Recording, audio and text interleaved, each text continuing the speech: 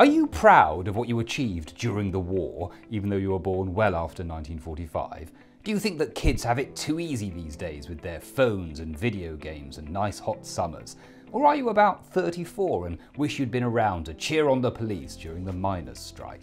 Then you'll love Great British National Service. Our research shows that kids these days are unhappy, unmoored, and always making a racket in the shopping centre.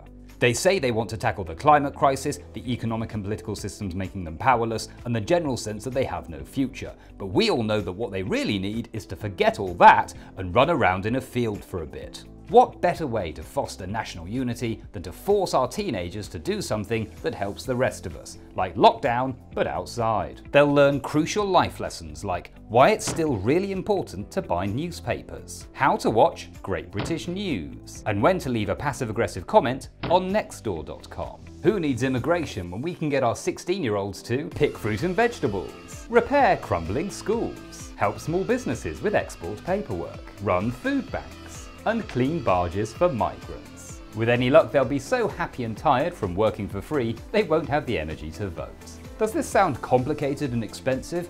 Don't worry, we'll get the private sector to organise it. They love a big project. And best of all, they're our mates. But how will we pay for it? Well, we could change the pension triple lock to release a bit of money for young people. Sorry, had you going there, didn't I? We'd never do that, we're not stupid. We know who votes for us. No, we'll just put a tax on PlayStations or vapes or school meals or something. Great British National Service, because it never would have done you any harm. And if you like this, you'll love our next campaign.